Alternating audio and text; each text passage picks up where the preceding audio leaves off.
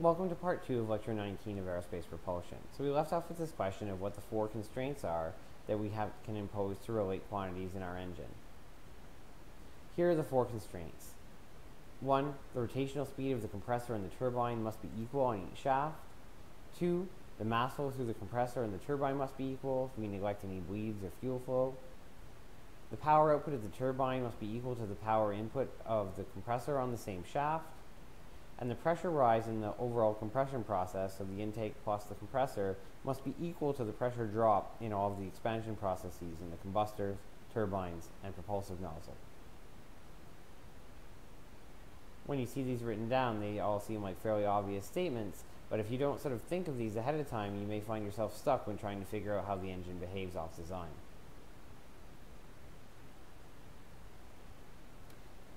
We can treat turbines in a simplified manner that's going to make our problem-solving approach a lot more practicable.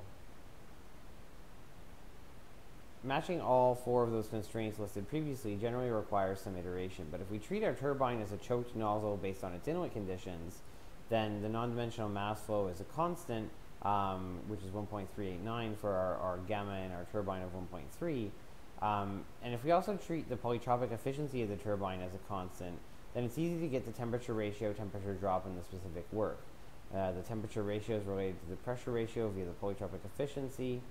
The temperature drop is related to the temperature ratio in the inlet temperature, and the specific work is, of course, just Cp in the turbine times the stagnation temperature change.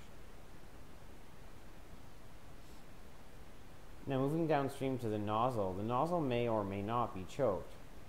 The relevant area, if we're dealing with a converging diverging nozzle, is the throat, or the exit for a converging nozzle, such as the ones we've considered so far.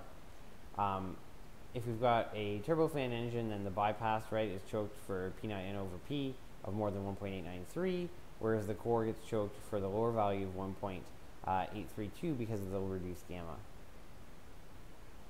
And if P0 over P is not high enough to choke the nozzle, then we can get the non-dimensional mass flow through the nozzle based on the expression we developed earlier in the course for the non-dimensional mass flow in terms of pressure ratios.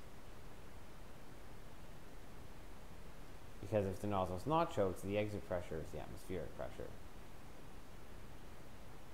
Alright, it's easiest to introduce this off-design matching approach using an example. So we're going to use the example of a single shaft turbojet engine to notionally look at this. So we'll basically look at matching off design for the Rolls-Royce Viper engine. This is a turbojet engine from the 1950s, a single shaft turbojet, basically the simplest engine you can have. Later we'll look at more complex configurations in the subsequent lectures. The turbine is effectively choked for most flight conditions of interest, and most of the time so is the propulsive nozzle. This is really as simple as an engine can get. There's 8 compressor stages. We'll assume the 90% polytropic efficiency. Early versions of this engine had a single turbine stage, and we can use that here. We'll assume an 85% polytropic efficiency for the turbine. And the design point parameters for stationary operation at sea level, basically where T02 is TA's standard atmospheric temperature, and the P02 is PA's standard atmospheric pressure, we get about 15 kilonewtons of gross thrust, specific fuel consumption of almost 1 kilogram per hour per kilogram. The air mass flow rate is about 24 kilograms a second, with about 0.4 kilograms a second fuel flow, and the overall stagnation pressure ratio is 5.5. The jet velocity based on this is 637 meters a second. So you can see this is an engine that's suited to aircraft that fly quickly.